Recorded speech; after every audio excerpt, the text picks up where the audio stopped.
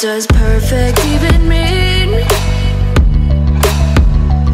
Is there even such a thing?